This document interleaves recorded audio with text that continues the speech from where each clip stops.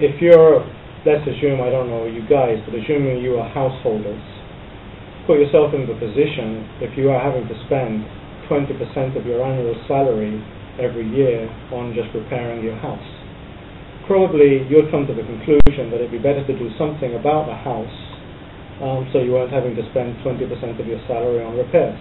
5 cents on hurricane straps. 5 cents on hurricane straps, for example. So I think that's the kind of, if you bring it down just to a very concrete level, and ultimately it's the same issue, whether it's a householder in a house or a government running a country, you start seeing, why it gets to the point where governments are now saying, hold on, we cannot go on like this. This is something we actually have to do something about.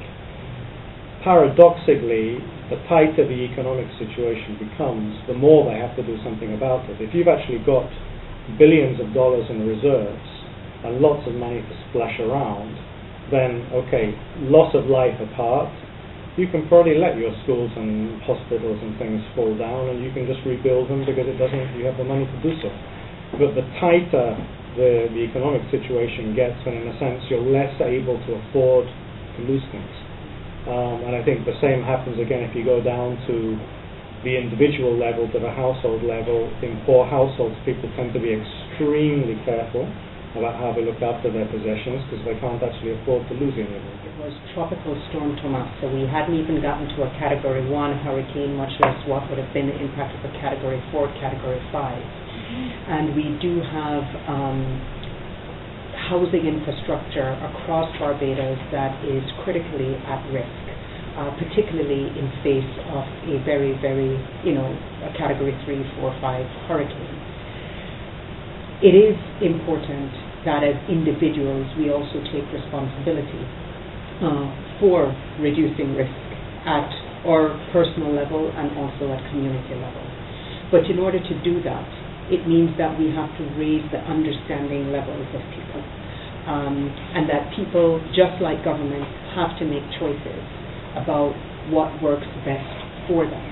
Now, just as with governments, those choices are not easy choices. We had quite a discussion during the session today about what do you do if you have inherited a piece of land, passed down in the family, you've now gotten it, but it sits in a floodplain, but that's the only asset you have, and you need a place to construct your home. Do you say, well, this is not zoned for construction, I can't build my house here, or depending on your economic situation, you make these choices that sometimes are not the right choices.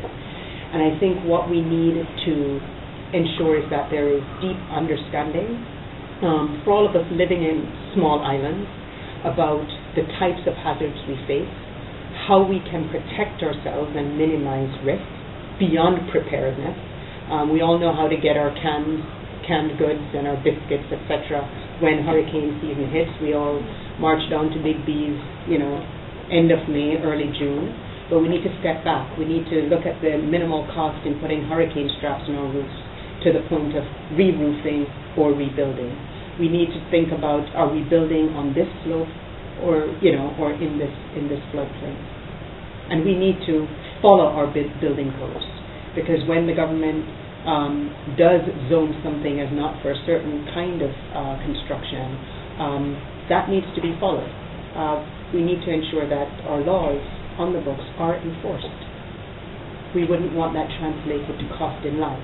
That's really where the choice comes in. Do I build something that's actually going to resist the next hurricane? Is it going to resist the next earthquake? Is it going to resist the next flood?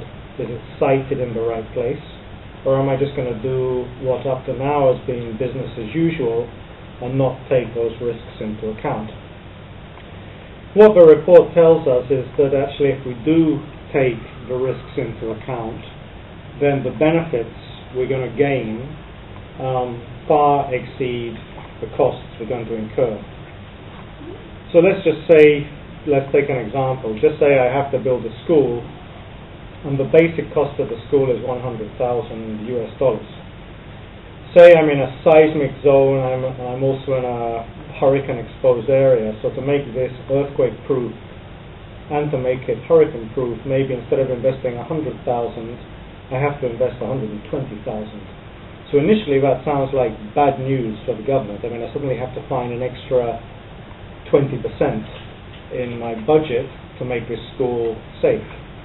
But if I then look at what I'm going to avoid having to spend in terms of repairs, rebuilding, remodeling, every time this thing is damaged in a disaster over the life of that school's supposed to serve, then I'm going to find that what I'm actually saving is around 4 times more than I'm actually spending. So it's actually really good business if you're actually thinking about conserving my scarce public resources and really investing it in development. It sounds like quite a good business case.